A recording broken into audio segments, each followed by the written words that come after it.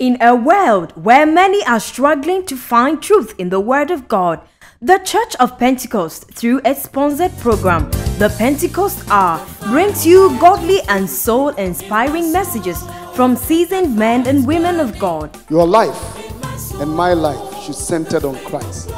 We should live a life to the extent that there should be no difference between our private and public life. The more God gives us doesn't mean we should buy more material things, but rather we should be conduits of blessings unto others. For what shall it profit a man if he gains the whole world and loses his own soul? God said marriage is good. God cherishes family life. And it's up to you and me to bail God out. This year, our theme, Remain in Christ, and his basic message is based on 1 John chapter 2, verse 24 to 25. As our men and women of God rightly divide the word of truth for your understanding. Pentecost Hour on Pent TV. Remain in Christ and his basic message. We give you glory, Lord, as we honor you. We give you glory, Lord, as we honor you. You are wonderful. You are wonderful. You are worthy. Worthy of praise. You are wonderful. You are worthy.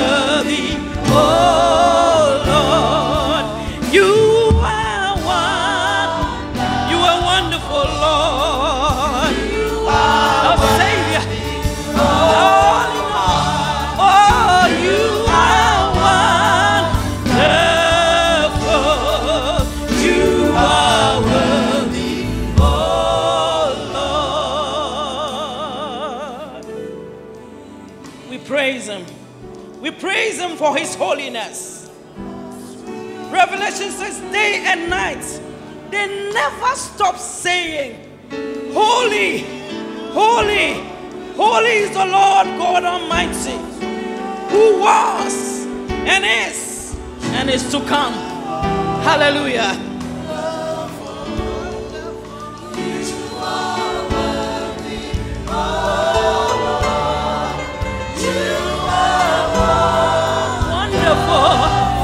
Wonderful Savior, beautiful Savior, glorious Savior. You are wonderful, my King. You are worthy, oh Lord. Oh, you are wonderful. We love you, Jesus. You are glorious. Oh Lord.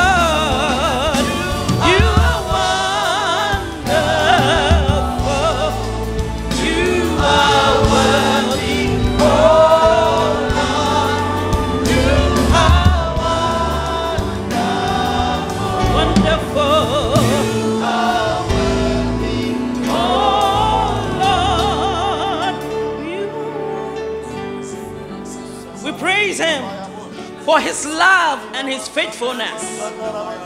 We are going to praise him for his love and his faithfulness. The psalmist says, I will praise you, Lord, among the nations. I will sing of you among the peoples. For great is your love, reaching to the heavens. Hallelujah. Your faithfulness reaches to the skies. Be exalted, O God, above the heavens. Let your glory be all over the earth. Hallelujah. Great is thy faithfulness, oh God, my Father. There is no shadow standing with thee.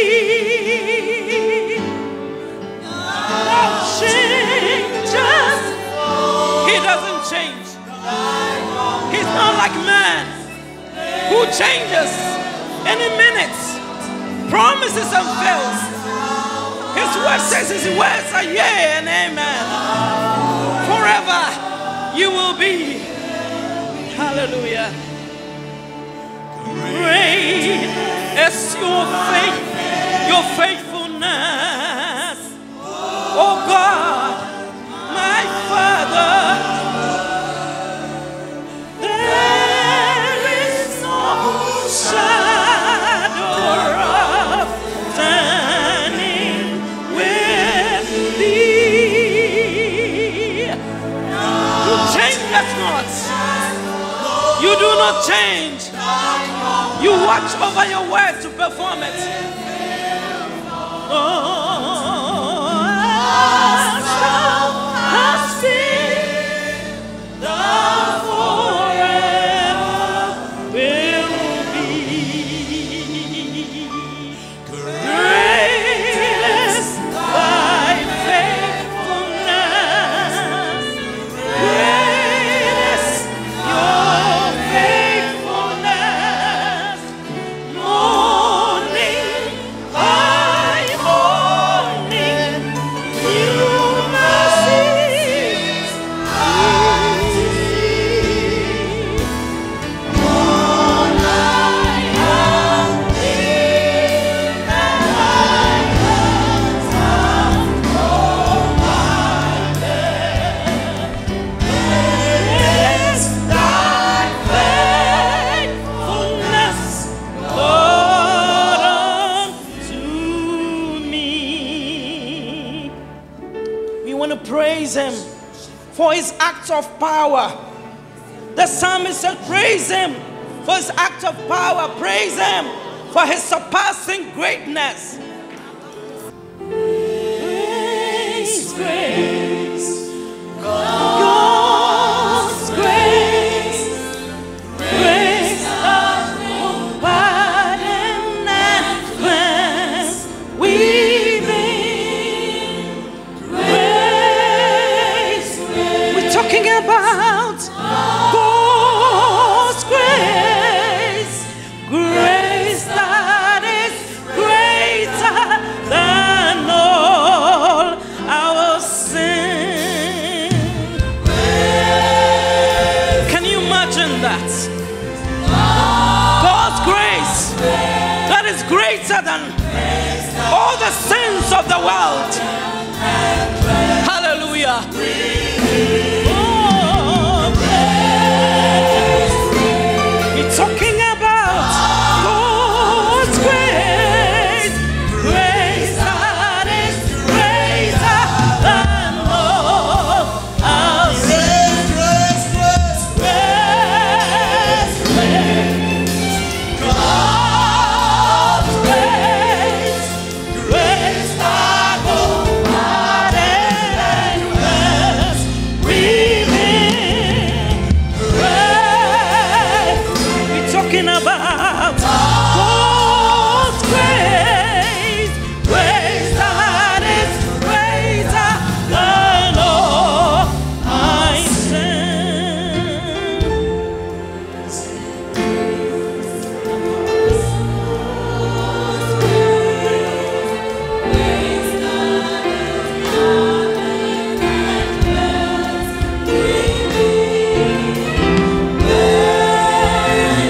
Hallelujah.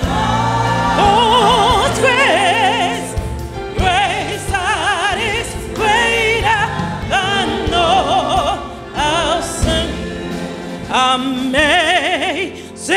grace, how sweet the sound that saved a wretch like me. I once was lost, but now I have been found. I was blind, but Jesus, you made me to see, Lord. Hallelujah. Amazing. His grace is amazing. It is amazing. Amazing. Amazing grace. A wretch like me. I was lost,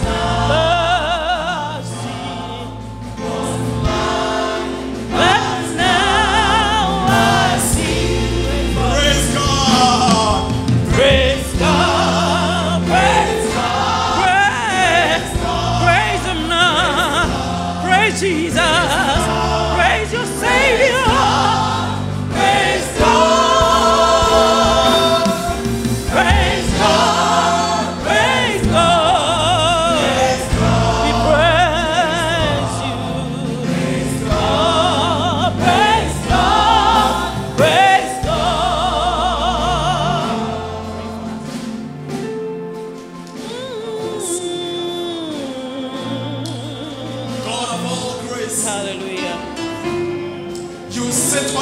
throne of grace. From you flows all grace. You are the God of all grace. Great grace, much grace, exceeding grace, amazing grace, abundant grace. Grace that does not discriminate. Grace that does not differentiate. You don't look at the background. You don't look at race. You don't look at color. You don't look at education. Hallelujah. You don't look at language. You just love us. Yes. God of grace, who sits on a throne of grace, from whom flows all grace. We bless your name. People you have saved by your grace. We bless your name. We praise your name. We glorify your name. God of grace. You did not wait for us to do the right thing. But while we were still sinners, you commanded your love towards us. While we incurred your displeasure, you showed the highest form of love, the ultimate love, and you gave your life as a ransom. You took upon yourself frail humanity and the flesh. It is difficult for us with our human mind to understand that at some point, God, the creator of heaven and earth, was on earth as a human being. We just cannot fathom it. But that is the truth the Bible tells us without any contestation. Grace at work. Grace at work. Grace that will pardon. Grace that will enable. Grace that will open doors. Grace that will lift us up from the point of sin to the point of no sin, because your grace enables. We bless your name. You have saved from all backgrounds.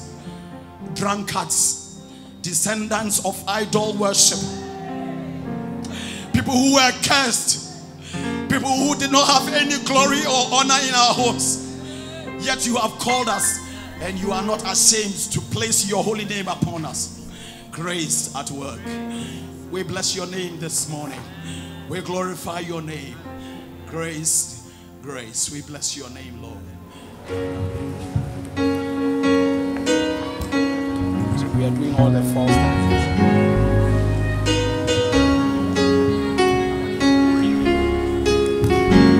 On a hill far away. On a hill far away stood an old rugged cross, the emblem of suffering and shame.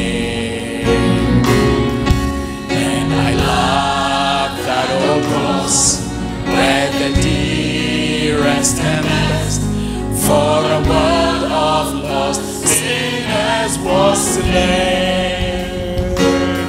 So I'll cherish the old rugged cross till my trophies at last I lay down.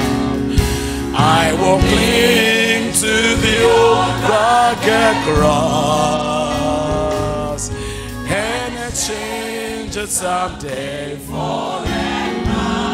Oh, the old rugged cross, so despised by the world, has a wondrous attraction for me. For the dear Lamb of God left his glory above to bear it to the Calvary. There is a cross, trophies as I lay down. I will cling to the old rugged cross and exchange it someday for a crown. In the old rugged cross, stained with blood so divine, a wondrous beauty I see. For 'twas the old that old cross Jesus suffered and died to pardon and sanctify me. Cherished the your rugged cross, till my trophies the last I lay down. I will cling to the old rugged cross, and exchange it someday for a crown. To the old rugged cross, to the old rugged cross, I will ever be true. Each shame and reproach gladly bear. Can you call me someday to my home far away, when His glory forever I'll share? Cherish the old rugged cross, till my trophies are the last I lay down. I will cling to the old rugged cross, and exchange it someday for a. So I'll cherish till my trophies last on. I will cling to the old rugged cross, and exchange it someday for a crown. I will cling to the old rugged cross, and exchange it someday for a crown.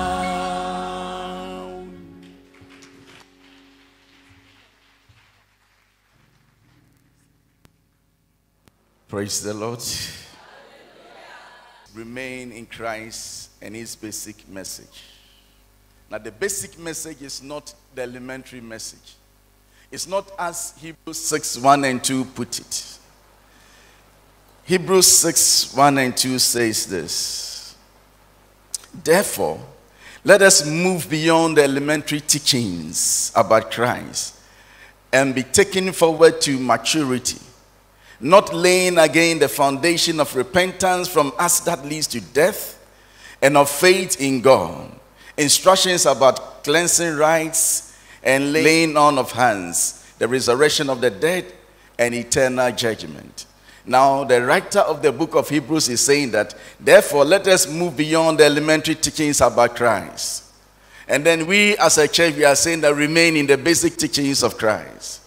But this scripture that I read, this very particular version, tries to make it a bit clearer. He says that, and be taken forward to maturity.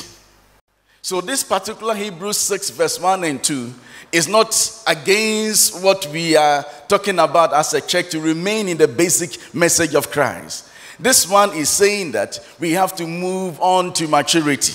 It says we shouldn't continue to just be new converts. We have to mature. Now let's go to chapter 5. Maybe the earlier chapter, and come down maybe from verse 11. From verse 11 of Hebrews chapter 5. We have much to say about this, but it is hard to make it clear to you because you no longer try to understand. In fact, though by this time you ought to be teachers, you need someone to teach you the elementary truth of God's word all over again. You need milk, not solid food. Now you see, we have put chapters and verses. Otherwise, the writer was just telling a story. So he was talking about moving on to maturity. He was expressing his disappointment in the people because they were still babes. At the time that he was expecting them to be chewing bones and meat, he says that you will need milk, not solid food. Anyone who lives on milk, being still an infant, is not acquainted with the teaching about righteousness. But solid food is for the mature, who by constant use have trained themselves to distinguish good from evil. Now, so he is still talking. Then he moves on, and then we say chapter 12. So when you say chapter 12, sometimes we confuse ourselves. But he's still talking about moving on. Then chapter 12, he says that therefore, let us move beyond the elementary teachings about Christ and be taken forward to maturity. Maturity. But we are saying as a church that remain in Christ and his basic message. Elementary could also be basic, but not as used in the sense in Hebrews 5 or Hebrews chapter 6. We are talking about the fundamental. We are talking about the inalienable teachings of Christ. Those teachings that our faith is actually based on. Now, when we say something is inalienable, what we are trying to say is that you, the possessor, you shouldn't give it away, nor allow someone to take it from you. If you do that, you are effectively destroying the foundation. Now, my wife is inalienable. I shouldn't give her away, or I shouldn't allow anyone to take her away from me. That is why God, marrying the church, is a jealous God. Now, there are some of the teachings that we have to jealously guard against, so that charlatans do not take them away from us. In a polarized world, and a pluralistic world like ours, where many other teachings and religions are competing for the soul of the nation and for your own soul, they are trying to tell us that all roads lead to God. It doesn't matter where you belong. And sometimes when you have gone to school and studied logic, it becomes so reasonable. But in this age and in this time, then, now, and even for the future, Christianity remains an exclusive religion, even though our Jesus is for all. We have to be careful what we are hearing. So that is why we are saying that remain in the basic message. Certain things are going on. People even think that there's no need to tithe. Like on Sunday morning like this, there's no need to bring tithe. Now, they are saying it from scripture, from their own interpretation. But as a church, we believe in tithing. So what do? We have to quickly come and tell you, my friend, remain in the basic message. Don't be deceived by these ones. In the Old Testament, the tithe was paid to a man who died, to the priest. But in the New Testament, according to Hebrews, we pay the tithe to the one who does not die. And then he mentioned his name, Jesus Christ, after the order of Melchizedek, the one that Abraham paid the tithe to. Now, Jesus, the high priest, who now collects our tithes, is never going to die. So when are we going to stop paying tithes? When? So don't tell me that it belongs to the past. It is of the Old Testament. No. The one who is designated by God to take our tithes lives forever. And he lives to collect our tithes. Even in Abraham, those days, when he was paying the tithe to Melchizedek, he said the Levites, the priests, who were later on by law asked to collect the tithes, they were paying the tithes even through Abraham. So it's not about an Old Testament stuff. It is about what God has ordained. So don't say that I'm not going to tithe because it's not necessary, because I heard this pastor preach. This is the Church of Pentecost. This is our belief. We tithe, and we tithe to the one who does not die. Now, we may stop when he dies. We may stop. Any day that you hear that the man is dead, come and tell me, we shall stop. There will be no need paying tithe. This morning I'll be concentrating on the fifth tenet of the Church of Pentecost. The fifth tenet is repentance, justification, and sanctification. Time will not permit me to talk about all these three. But repentance, justification, and sanctification are not three different stages of salvation. No. Repentance does not save. No. Justification does not save. Sanctification does not also save. The cause of our salvation is that man that was nailed to the tree. He is the cause of our salvation. Repentance is an effect of our belief in the finished work of Christ. Sanctification is the effect Justification is also an effect. Sanctification is done by God. Justification is done by God. But repentance is my response to what I've seen Christ done for me on the cross. Then I respond by turning around and changing my mind and following it with an outward action. That is repentance. But when I give my life to Christ, on that very day, by faith in the finished work of Christ, God sanctifies me. He justifies me, and I repent. Justification, or the subject of justification, has bearing in almost all the topics that we preach as Christians. It was the cause of the Reformation in the 16th century. It is supposed to be the assumed teaching of the Protestants. All of us that came from the Catholic Church, we came because of this justification. So we assume that all of us that have come out of the Catholic tradition, we understand justification. But somehow, it is about the most confusing subject too. So I will look at justification to God and justification, its benefits to us, and what it is. Justification. Let's start from 1 John 5:9 to 12. We accept man's testimony, but God's testimony is greater because it is the testimony of God which he has given about his son. Now this particular verse is saying that God has given a testimony about his son. He says that we accept man's testimony, but God's testimony is greater because it's the testimony that he has given concerning his son.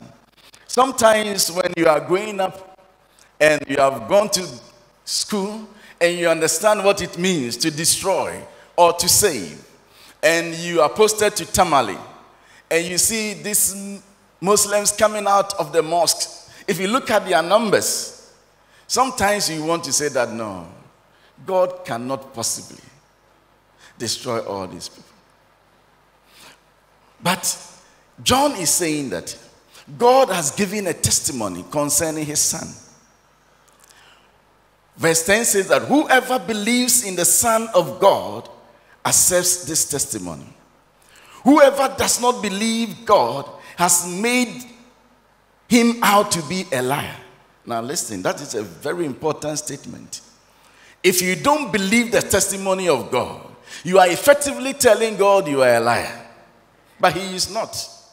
Because they have not believed the testimony God has given about his son. And this is the testimony. You want to open your ears and listen to the testimony that God himself has given about his son. God has given us eternal life. And this life is in his son. Whoever has the son has life. Whoever does not have the Son of God does not have life. And it is full stop. That is the testimony. He has declared that whoever has the Son, that is Jesus, has life. Whoever does not have the Son of God does not have life. So it doesn't matter the numerous of people coming out of a particular building. You look at the numbers and say, can God possibly destroy all of them? It's not based on your sympathy. It is based on scripture. And this is the testimony of God himself. Whoever has the Son has life. Whoever does not have the Son of God does not have life. A testimony is a formal statement, written or spoken, given on oath. So if God has testified, it means that he has done that on oath. And he cannot go against his word. Not at all. He has declared to the whole universe, and he cannot be a liar because he is not a liar. The oath is an appeal to a deity or to some revered person or thing to witness one's determination to speak the truth or keep a promise. So that if you go to the court and then you want to testify, they'll give you a Bible. If you are a Christian and you prefer to live the Bible or to swear by the Bible, they'll give you a Bible. Or the Quran, if you're a Muslim. And then you lift it up and swear. That is to say that what I'm coming to say is the truth, nothing but the truth. Now, if you don't want to lift the Bible, you affirm what you are saying. But you are speaking on authority. And the words that comes out of your mouth will take you to jail or otherwise. So this is God's testimony. That is to say that God has made a declaration to the whole world. God has made a declaration to the whole world that in his Son is life. Hallelujah. If God testified about his Son, since there's no one greater than him, how is he going to do it? Have you heard that in Scripture? God says, I swear by myself. Because in the court of law, you always swear by a higher date.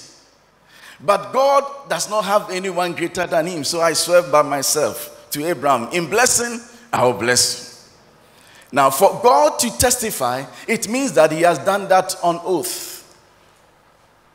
Hebrews chapter 6, verse 13.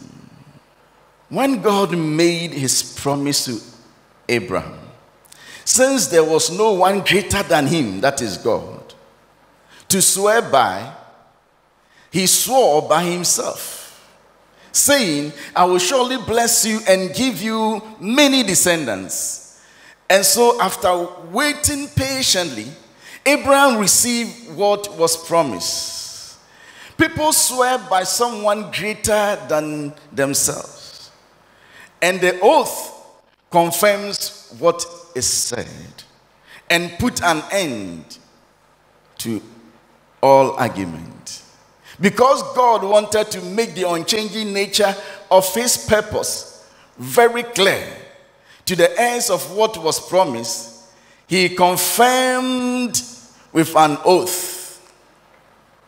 God did this so that by two unchanging things in which it was impossible for God to lie, we who have fled to take hold of the hope set before us must be greatly encouraged. Now, God had to take an oath, even though there was none greater than him. He did this so that we can have confidence in what he has said. We have this hope as an anchor for the soul, firm and secure. It enters the inner sanctuary behind the curtain, where our forerunner, Jesus, has entered on our behalf. He has become a high priest forever in the order of Melchizedek. Now, this scripture is saying that God has taken an oath. He has declared that his Son is Lord. And by faith in his Son, you will be saved. Nothing less, nothing more. Nothing less, nothing more. God has made a declaration. In John chapter 19, verse 28 to 30. Now, this is later knowing that everything has now been finished. So that scripture would be fulfilled. Jesus said, I am thirsty. A jar of wine vinegar was there.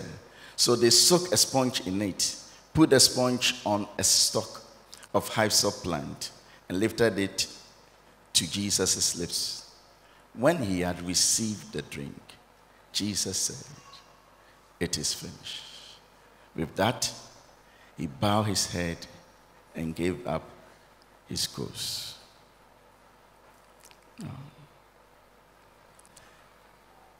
He bowed his head and did what? He gave up his ghost. There's something that he has done. According to Philippians, Paul says that, therefore. Therefore simply means that something has happened. Therefore, let's go to Philippians 2. Philippians chapter 2.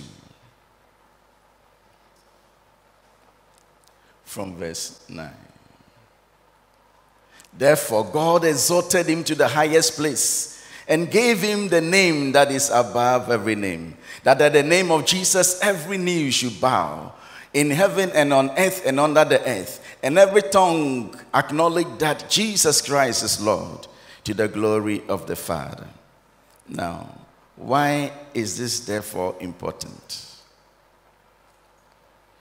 For a testimony to be valid, it must be premised on something. You see, the Bible is saying that God has given a testimony concerning his Son. And that testimony must be based on something. That is why Paul is saying that, therefore, as a result, God has exalted him. It was because of what he did that God so exalted him. God didn't choose Jesus to be Lord for naught. He qualified to be Lord. He qualified to be who he is. Therefore, God has highly exalted him and has given him a name that is above every name. That at the name of Jesus, every knee should bow in heaven and on earth and under the earth. What did he do? Hebrews chapter 10 says this. Hebrews 10 from verse 5. What did he do? Therefore, when Christ came into the world, he said, sacrifice and offering you did not desire, but a body you prepared for me. He's saying that when Christ was coming on the planet Earth, being God and Spirit, he says that you didn't desire sacrifices and offering, the bulls and the goats that pacified for the sin of the people. God did not desire. But God gave him, the Spirit, a body. So he came with a body. That is why he has to be stored in a woman's womb. And then from the womb will give the Spirit the body. So Jesus came out of a woman's womb with a body. He says, a body you gave me. You prepared for me. With burnt offering and sin offering, you were not pleased. Then I said, here I am. It is written about me in the scroll. I have come to do your will, my God. First, he said, sacrifice and offering, burnt offerings and sin offering you did not desire, nor were you pleased with them, though they were offered in accordance with the law.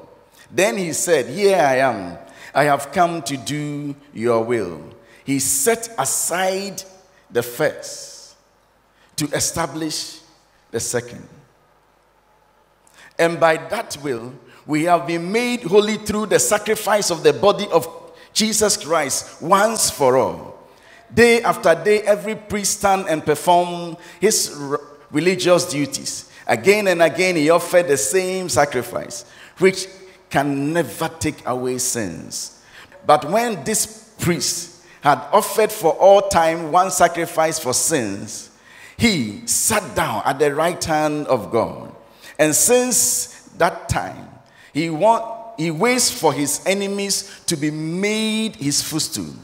For by one sacrifice, he has made perfect forever those who are being made holy. By one sacrifice, he has made perfect forever those who are being made holy. The Holy Spirit also testified to us about this. First, he says, this is the covenant I made with them. After that time, says the Lord, I will put my law in their heart, and I will write them on their minds. Then he adds, their sins and lawless act I'll remember no more. No. There's a sacrifice of someone, and God was so pleased with that sacrifice that he sets aside the sins of all. Says, I'll remember no more. I set aside the sins of all and say, I'll remember no more. Having finished what he was come to do on the cross, having died in our place, Hebrews says that because the children have flesh and blood, That is chapter 2. So the Son was also given flesh and blood, so he can stand in their stead. And the punishment of their sins could be put upon him, so that by the shedding of blood, there will be remission of sin for all. Now, Jesus being in the human being's womb was to have him have flesh and blood, because it is required of the law. Without the shedding of blood, there will be no remission of sins. So God, wanting to save us, found himself in a woman's womb. The purpose is for Christ to have flesh and to have blood, so that by his blood, it could cleanse away our sins. By his body, he could feel for us. And then by the blood, our sins will be forgiven. And the Bible says that, therefore, as a result of what he has done. Let's go back to the testimony that God said concerning his Son. 1 John chapter 5. Let's read 11 and 12. And this is the testimony. God has given us eternal life, and this life is in his Son. Whoever has the Son has life. Whoever does not have the Son of God does not have life. What does this mean? It simply means that Jesus Christ has become our propitiation. Yeah. He has become the imparter, the one who will stand in for us. If you have the Son, you have life. If you don't have life. Why? Because he has stood in for us. By the shedding of his blood, he has paid for the sins of the whole world. But you have to identify with him to be able to have the benefit of the shed blood. Are we together? Identify with him to be able to have the benefit of the shed blood. 1 John chapter 2, verse 1 and 2. 1 John 2, 1 and 2. My dear children, I write this to you so that you will not sin. But if anyone does sin, we have an advocate with the Father, Jesus Christ the righteous. He is the atoning sacrifice for our sins, and not only for ours, but also for the sins of the whole world. Now, by what he did, he has become the atoning sacrifice for our sins, those of us who have believed, because he was writing to a particular people who have been born again. But he says not only for our sins, he is the propitiation for the sins of the whole world. That is why when John saw him, by revelation, he said, behold the Lamb of God that takes away the sins of the earth. So Jesus is the only one who was qualified to take away our sins. Now, and God did that on oath. It was a testimony. And God did that on oath. We have said that you can't just testify. You must do that by swearing. How did he do it? Now you must swear to someone that is greater than you, or a thing that is greater than you. How did God take the oath then? Hebrews chapter 6. Let's read from 16. Let's go to 13 first. When God made his promise to Abraham, let's take it from 13. Since there was no one greater for him to swear by. Now listen, when God made a promise to Abraham, he swore by himself. Now we are saying that God's testimony concerning his Son will mean that he has to take an oath, because you just don't testify. And in the testimony to the whole world, not just to the earth, but to all principalities and powers. So God will take an oath. And the writer of the book of Hebrews is saying that he is just trying to tell us how he did it. He says that when he was swearing to Abraham, when he was promising him that he become the father of many nations, he didn't have anyone greater than him to swear to. So he swore by himself, saying, I will surely bless you and give you many descendants. And so after waiting patiently, Abraham received what was promised. Now look at verse 16. People swear by someone greater than themselves. Is that true? And the oath confirms what is said, and put an end to all arguments. So don't tell me that maybe how can God destroy all these people? If I belong to this religion, all roads lead to God. God has sworn by himself. And he says the oath puts an end to all arguments. So don't sit here and then be thinking that this group can be saved, this group can be saved. After all, it's not about after all. It's about what is written. God has made a declaration on oath. He has sworn by himself that this is the testimony, that God has given us eternal life, and this life can be found in the Son, not in any other. He who has the Son has life. What it means is that he who does not have the Son of God does not have life, period. And he says that this is upon declaration, on oath. Verse 17 says that because God wanted, why did he do that? Because God wanted to make the unchanging nature of his purpose very clear to the heirs of what was promised, he confirmed it with an oath. So that you don't sit here and be confused. Whether you are saved or not, you are saved. Why? Because he confirmed it with an oath. So that none of us will be confused. Shall we have come to an age where your daughter can come home and say that, I want to marry this young man. He says that, who is he? He says that he is allergic, so and so. He said, it doesn't matter, it matters. Let me tell you, it matters. God did this so that by two unchangeable things in which it was impossible for God to lie, we who have fled to take hold of the hope set before us may be greatly encouraged. Now listen, there are certain times that you are sick. The sickness is not going. We have been praying and praying. We begin to wonder.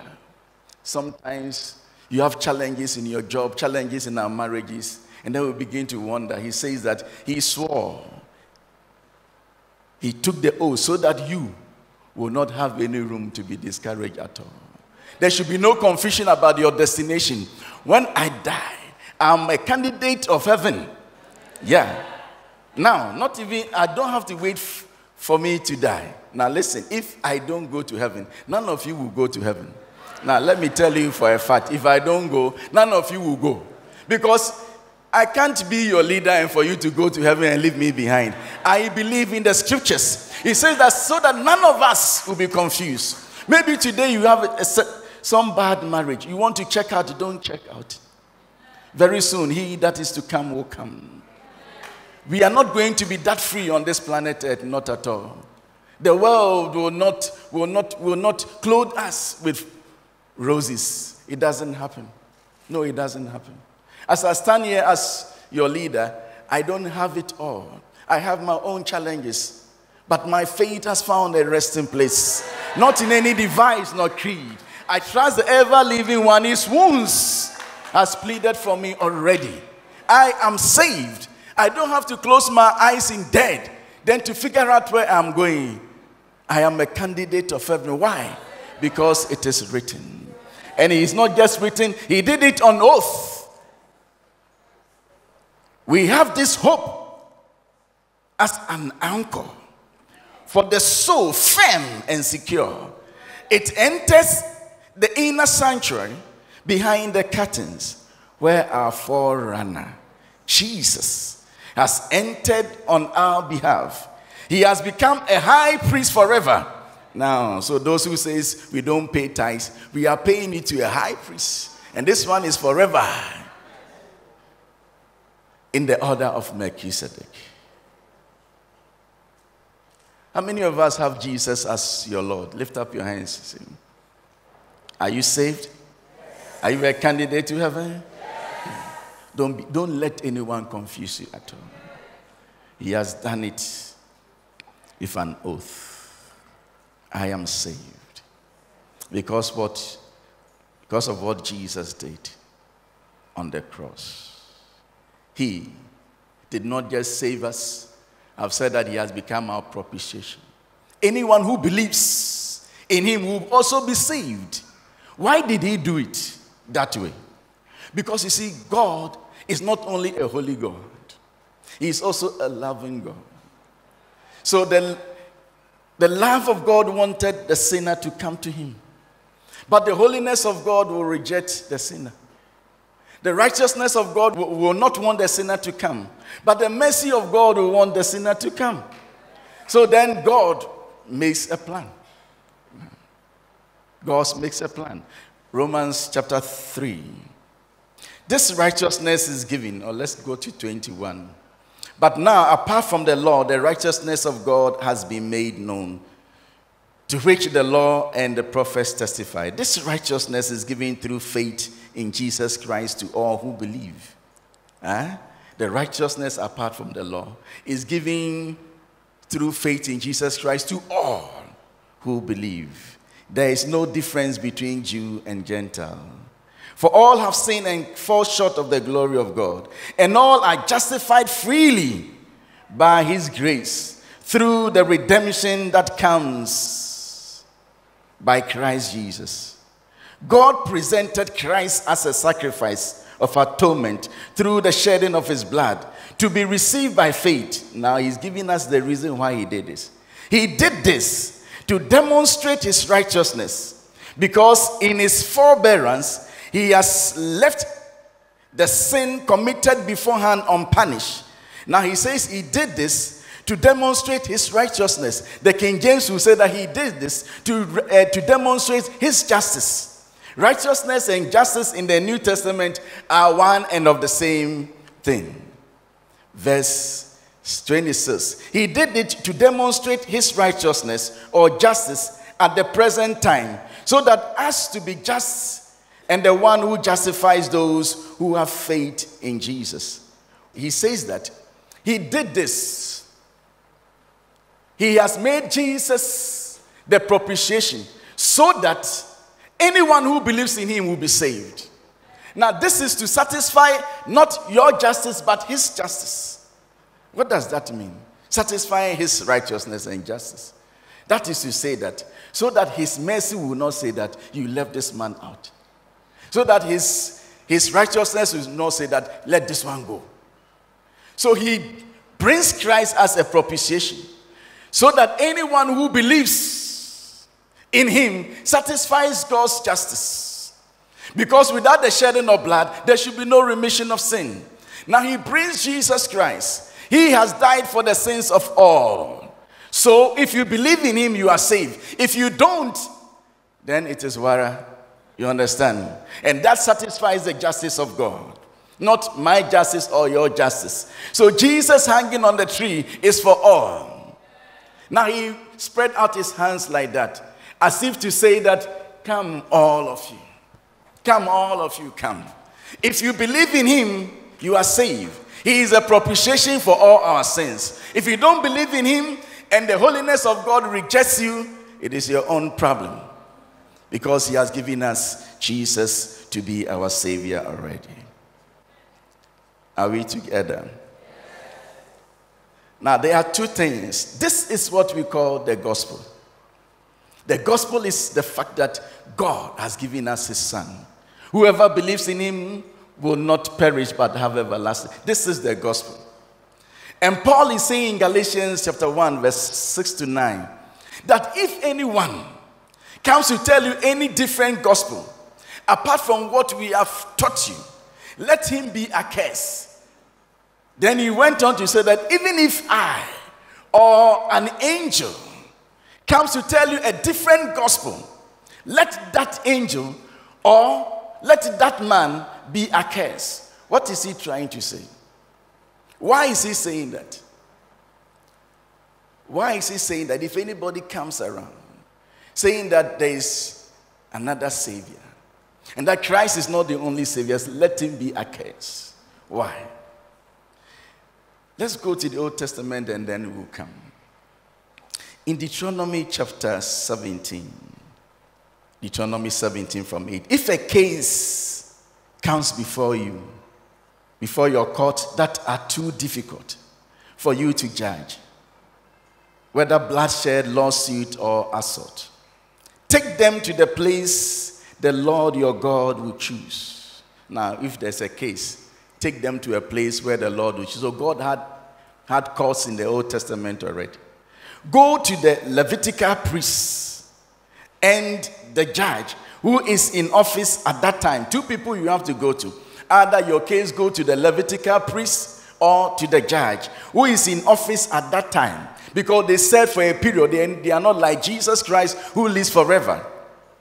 Inquire of them and they will give you the verdict. You must act according to the decision they give you at the place the Lord will choose. Be careful to do everything they instruct you to do. Now look at verse 11. Act according to whatever they teach you and the decision they give you. Now if the priest says that this is how the matter should go, act upon it. Or if the judge says this is how the matter should go, act upon it.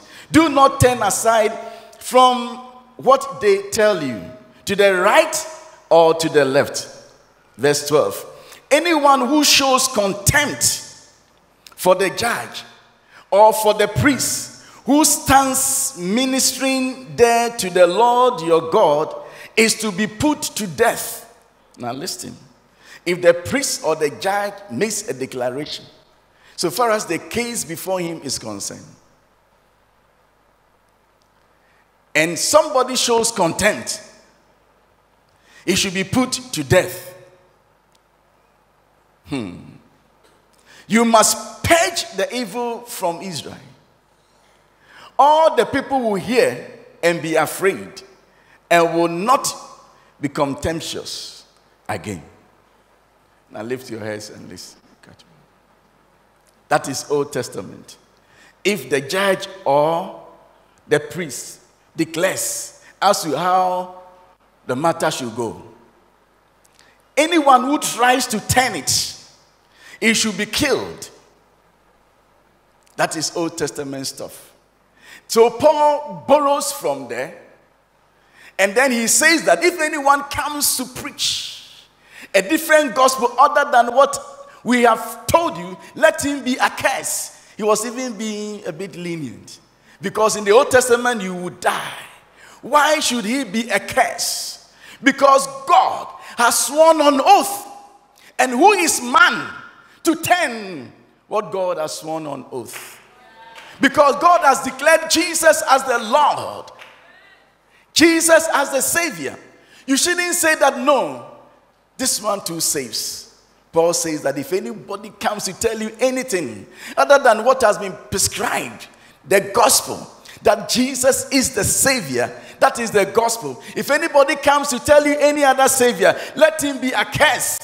In the OT, they would have said, let him die. But in the New Testament, he said, let him be cursed. And I'm trying to give the reason. The reason is that God himself has done that on oath. Who is an angel?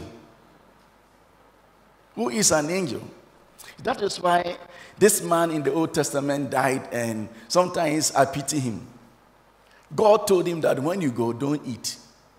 Then a certain old man said that just a couple of minutes ago, an angel of the Lord. He said, don't trust angels.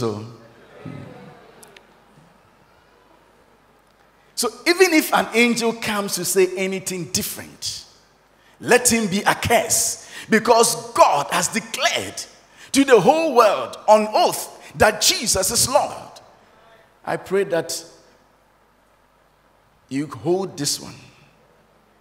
There are many teachings that are contending for your heart. And sometimes we want to make room for them. Don't make room, you'll be cursed. Jesus is the Savior of the world. See, two things are essential in this matter. In the court of law, when the judge has not given a declaration, the matter is as if it has never been heard. You keep going and coming. You keep going and coming. Any day that you go, he said, Sister John, it's as if nothing has been heard. But your matter has been heard. What you are all waiting for is a declaration. When they make the declaration, the verdict brings an end to the case. Yeah. And the judge who is presiding over the case, his office comes to an end so far that case is concerned. Yeah. Now listen. Two things are involved. So the day he says that, I declare, and he brings the matter to a close, everybody will say, at least the matter has come to an end. But two things are involved in the declaration. The declaration is fine, but there is also the rights of the parties involved in the matter. So there are two essentials here. The declaration gives you some space to heave a sigh. Especially when they tell you that next week there's going to be a declaration. So, God, I thank you. At least I'll be spared from going and coming. But when he makes a declaration that this is what I think, the case goes to so and so, that is not the end. You have to keep on listening. Because the actual verdict will spell out the rights of the people. So they can say that, okay, we declare that this, but maybe what they will write, you realize that it is as if you didn't win any case. Two things are involved. The legal declaration that Jesus made to the whole world, that this is the testimony, that life can be found only in Jesus Christ, is one. The second one is to pay attention to details. So when you talk about our salvation, the first one is a legal declaration. Romans 8:1-2 says that there is therefore no condemnation. To them that are in Christ Jesus, you are not condemned. You say, hooray. That is a declaration. Then, there are certain things involved. The second one is the imputation of Christ's righteousness on us. One, we are not condemned, but that is not the end of the verdict. Let's go into the second part. 2 Corinthians 5:21. God made him who had no sin to be sin to us, so that in him we might become the righteousness of God. Now listen, this one is involved in the verdict. The declaration is that therefore there is no condemnation to all those who are in Christ Jesus. We are acquainted, we are discharged. Hooray, because we believed in Christ, his finished work. God has justified us.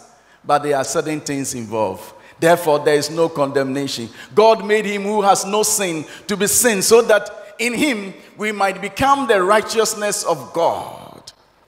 This one is loaded. Becoming the righteousness of God is part of your benefits. Now, what that means is this. Everything that Christ is, you are. 1 John 4:17 says that as he is, so are we in this world. Everything that Jesus is, God has put it on you. You wear it. That is part of the declaration. So that we are not just saved. Everything that Jesus has, we have. He has become our big brother. He is the heir to the throne of God. And the Bible says we are joint heirs with him. Because all that he is, we have also become. When Jesus healed the sick, the Bible says in his name you can also do the same. Everything that he has, we have become. His righteousness has been placed on us. That scripture does not mean that you just walk with your hands behind you, just being sanctimonious. No, you are more than that. All that Jesus is, we have become. We have become. Scripture says that, behold, what manner of love the Father has lavished on us, that we should be called the children of God. And it says that indeed we are. We are children of God, sons and daughters of the Most High, and all that he is, we have become. Ephesians 4, verse 24. I want us to read this scripture. Let's take it from 23. To be made new in the attitude of your mind. Now you have to make sure that you change your mind.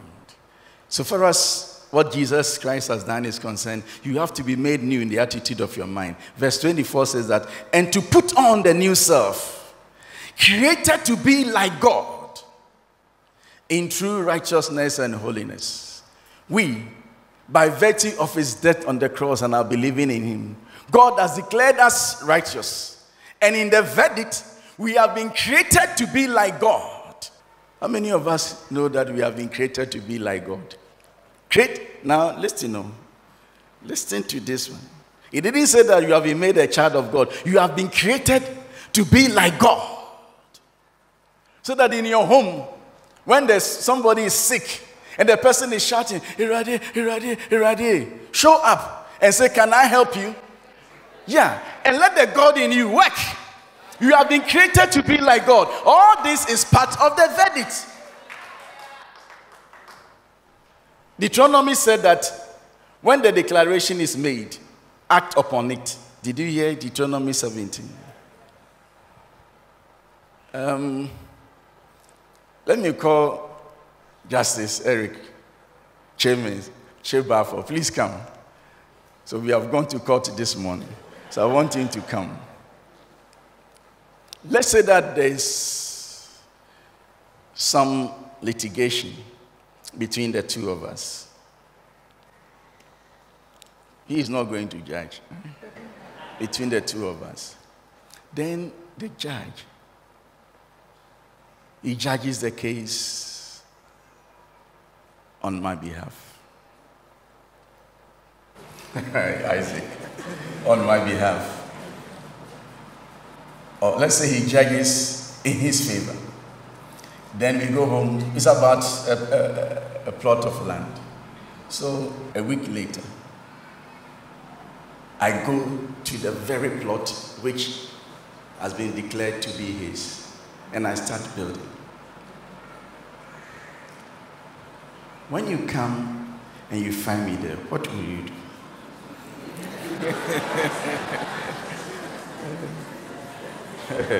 You lost the case and you heard what the court said. Yes. You have violated the orders of the court by Yes. going onto the land. Yes. It amounts to contempt of court. Yes. So let him be cursed. Yes.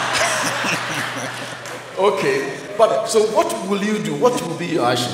And so I will file an application for the court to punish you for violating the orders of the court. So when you come and you find me digging, will you stand there and say, oh, this man, what are you trying to do? No, will you say that? I can stop you right there. Why? Because you have trespassed onto my land. Because of the authority that you have. That is it. Now listen. The problem that we have as Christians is that we don't know what is involved in the verdict. So we don't act upon it. See, all that Jesus has done is for our benefit. If you don't act upon it, it's as if nothing has been done. Act upon it. I traveled to UK and I met this woman who was complaining and talking about witches and wizards who have followed her to UK. And then she was trying to give me a very wonderful reason. She was saying that she sees ants almost all the time in her room. And then she attributes that to witches. Then I looked at her. She was a deaconess too. I suspect she is still a deaconess. So I asked her, do you have insecticide in your home? Then he said, you Osofo, when we are talking about serious things, you see where she's putting her seriousness. I say, if you have insecticide, give it to me. Show me where they are. This thing does not need in the name of Jesus. It needs just some spraying. Psh. I said, who made you a deaconess? Then she looked up and looked at me. somebody like this a deaconess who does not know what is in the verdict? Even if they are witches, you have been created to be like God. So I say, I'm sure the first aunt looks like your grandfather, and the last one looks like your grandmother. Now listen, we are filling the whole Christendom now with messages that does not bear any fruit. We come here, we talk about witches and wizards, while what is in us is greater than what is in the world. We have been created to be like Christ. We are justified, and the verdict that has been given, we must know it. This is for us. Until you walk in it, it's as if you are not justified. I want to end here because of time. What then is justification? It's an instantaneous legal act of God in which God forgives us our sins and imputes Christ's righteousness on us. God accepts the sinner not for anything produced in them or done by them, but only for the full satisfaction of Christ's perfect obedience to him. God, the judge, has examined the sinner and declared him or her not guilty, innocent, righteous, because Jesus has done all that is necessary by way of the death on the cross. It is a judicial act of God whereby a sinner who puts his or her faith in Jesus Christ is declared righteous in the eyes of God and are set free from guilt and punishment. This is the declaration.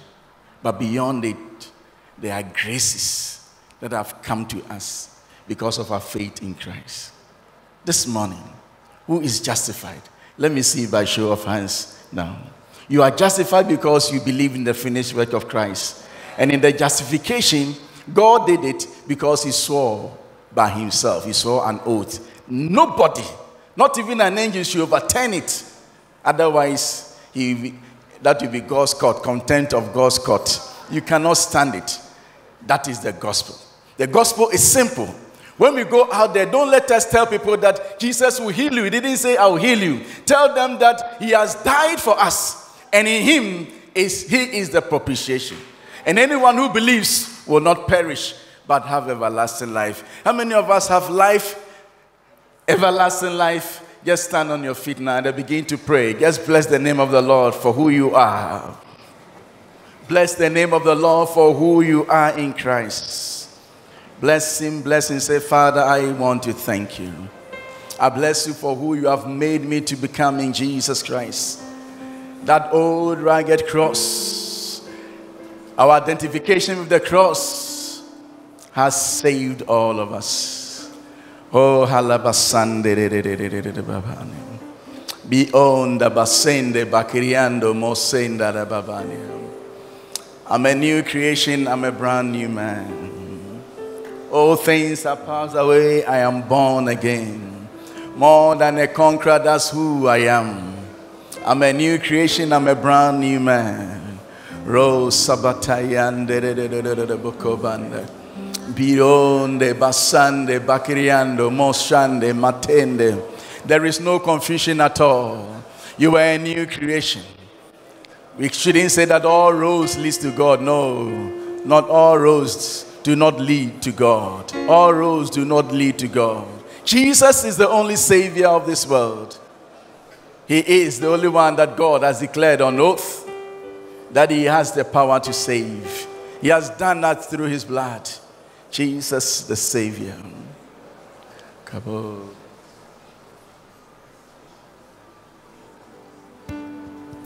My faith has found a resting place, not in device nor creed.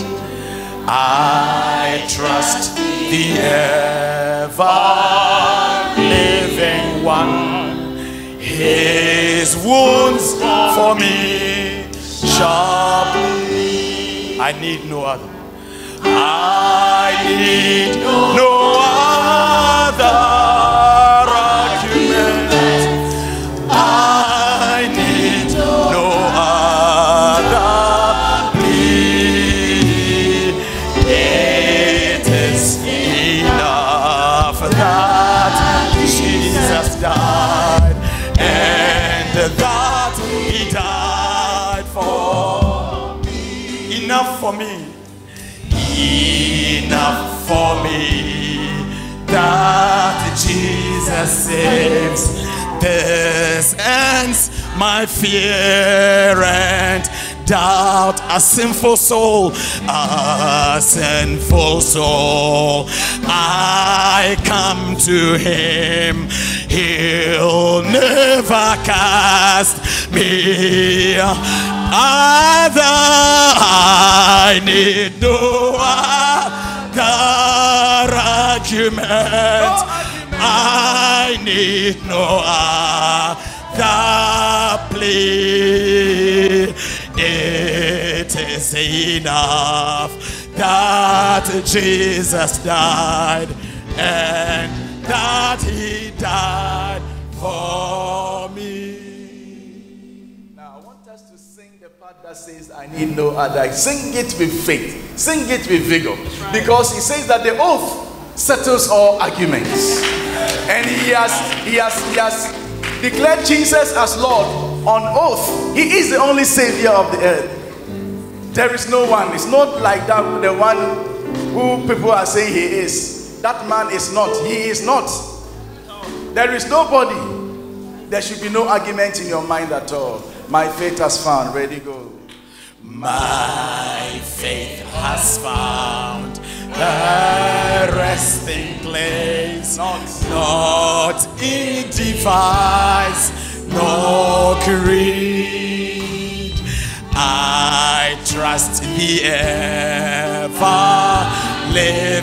one. His wounds for me shall no other. I need no other argument. I need no other plea. It is enough that Jesus died, and that he died for me. May the Lord bless you and keep you. May the Lord cause his face to shine upon you and give you peace. May the Lord lift his countenance upon you and be very, very gracious unto you. In the name of the Father, the Son, and the Holy Spirit. Amen. Amen. And amen. And now repentance, justification, sanctification are not three different stages of salvation. No, no. Repentance does not save, no. Justification does not save. Sanctification does not also save. The cause of our salvation is that man that was nailed to the tree. He is the cause of our salvation. Oh, glory to God. And this has been the words of Apostle Eric Nyamekye, the chairman of the Church of Pentecost, on repentance, justification, and sanctification. Yes, that man, Jesus, is the cause of our salvation. So, my dear friend, this is where I extend an invitation to you to accept Jesus Christ into your life by turning away from your sins and yielding unto him. So wherever you're watching Pentecost or on Pen TV, once again, and you have taken a firm decision, please repeat these words after me. Lord Jesus, I accept you today as my Lord and personal Savior. I will live for you all the days of my life. So help me, God. God richly bless you. And if you have said a prayer, kindly call any of the numbers on the screen and we will give you the needed attention. The first contact number is the number of the church's counselor, Apostle Philip Osekosa. The second contact number is my number. That is the media pastor. And the third contact number is the number of the head of protocol, Elder David Tego. So these numbers have always been on the screen. You can call any of them and they will assist you. Once again, my dear friend, this has been Pentecost Hour, proudly sponsored by the Church of Pentecost headquarters. We shall come your way once again with your favorite program, Pentecost Hour, God willing, tomorrow, with Apostle Dr. Walker, the rector of the Pentecost University College. God richly bless you. And may you continue to remain in Christ, to walk in Him, and to please Him in everything you do. Shalom, peace, charis. Bye-bye. God the Father who created all things sent Christ His beloved Son to the world, died to save those who believe. This message first proclaimed to you has the power to save. This message first proclaimed to you has the power to save.